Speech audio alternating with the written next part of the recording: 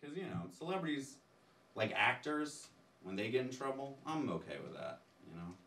Like, because they say, you know, they just say things. And it's better when they say things we wrote for them, you know? That's like Mark Wahlberg got in trouble a while back because he said that if he was on the plane, that he would have stopped 9/11. He said in an interview that he was supposed to be on a plane in New York, and it was one of the planes that hit the Twin Towers, and that if he was on it, he would have stopped 9/11, which a lot of people got really upset by that. They thought that was offensive to the victims, but I think it was noble.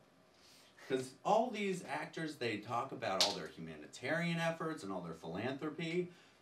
Mark Wahlberg is the only one that is willing to take full responsibility for that.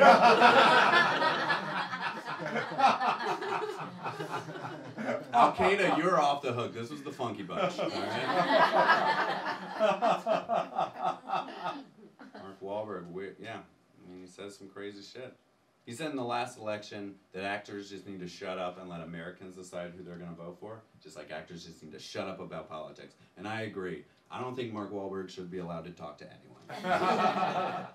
He's a juvenile delinquent, turned underwear model, turned rapper, turned millionaire movie star.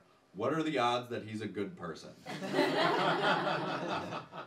Just coming up to people like, ah, yeah, you know, you gotta live each day as if it's your last. You don't know. Maybe you're Vietnamese, you're walking through Boston, some young kid starts punching you in the face till you're blind.